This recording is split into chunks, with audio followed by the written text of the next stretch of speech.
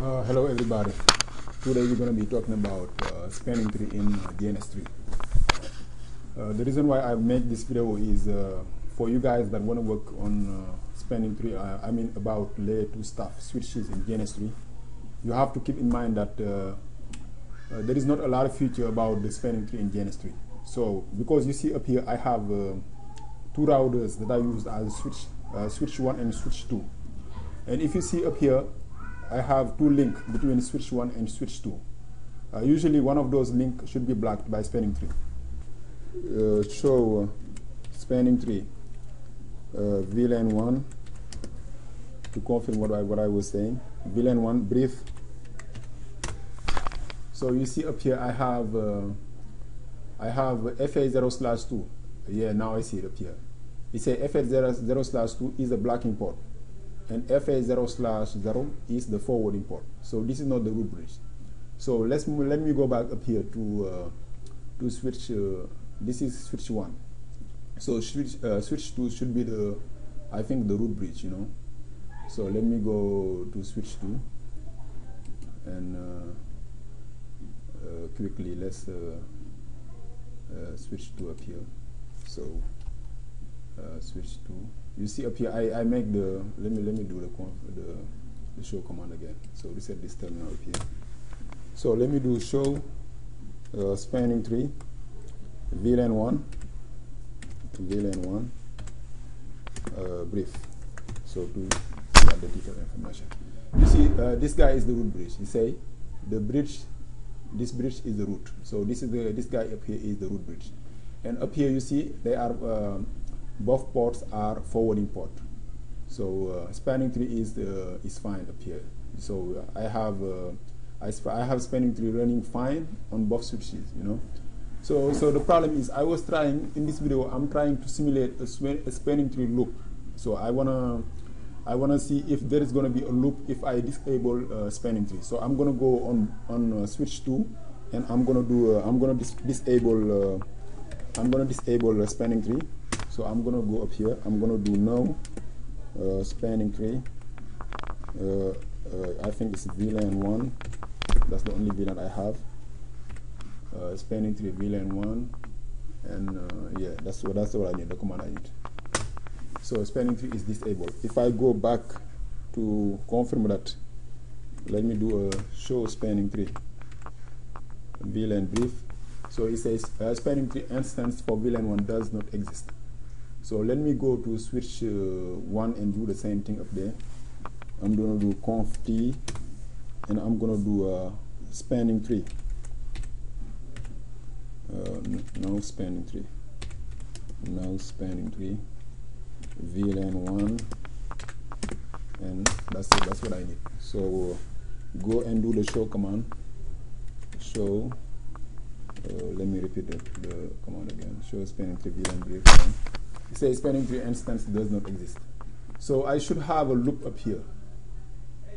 So I should have a loop. You have to keep in mind that GNS3 is funky up here. Because the problem is you see the lights. Even when it was saying there is a blocking port up here, one of those all those two lights were blinking. Switch 2 was the bridge, and switch 1 has one port that was blocked. But if you look at up here, all those lights were green. So that's the funny thing. But let me tell you something. So in order to see if there is a loop, I'm gonna try to. I already do a configuration for the IP addressing up here. I configure interface VLAN 1 up here. So let me go up here to switch 1 and show you something. I'm gonna do show IP interface brief, just to show you. I have a configuration up here for interface VLAN 1. That's what I'm looking for right now. Yeah, you see interface VLAN 1. I have it up here 192.168.1.1.10 is up. So I'm gonna try to send a ping up here on switch 2. I have interface VLAN 1 configured up there too. So I'm gonna do a show IP interface brief. take a look at VLAN 1, interface VLAN 1. I have it up here, it's up and running. So I'm gonna ping from switch to, I'm gonna do ping 192.168.1.10, you know, to see if the ping is going. The ping is failing because I was thinking the ping is gonna go through, but you see, so it may be a loop up here, you know.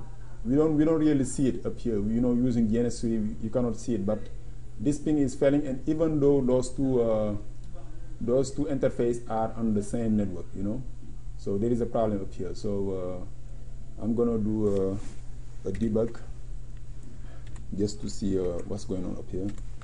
Debug IP packet.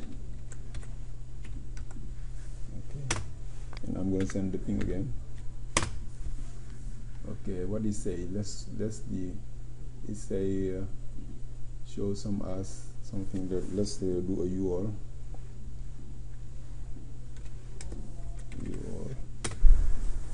And turn those debug up, and you see that's what you're gonna have, you guys, if you try to simulate a spanning tree loop on GNS3, you know. So let me see, 192 routed via the forwarding information base, and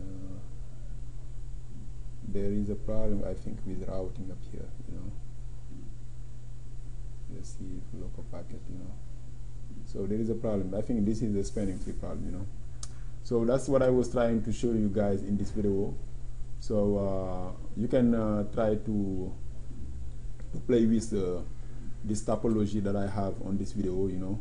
So if you want to replicate the topology that I have up here in GNS3, you can use the 3600 router. That's what I do use up here, and I just change the icon for those routers so they look like a switch. So in the configuration, I do trunking up here. I set up trunking.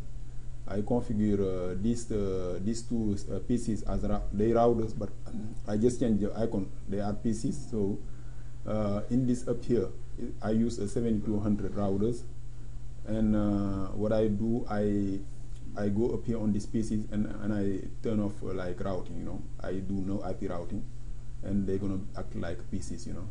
So this guy up here, if I go to PC1 up here, you see PC1. I was trying to let me show you the configuration I have on PC1. So IP for the interfaces, interface brief.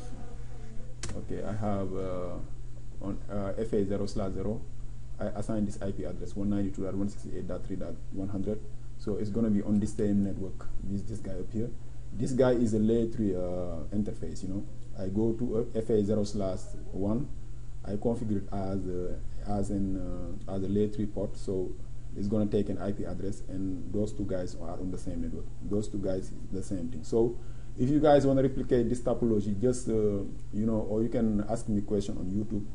So I will be glad to help you and answer all your questions. So I hope you guys learned something from this video, and I would like to thank you for watching. Thank you.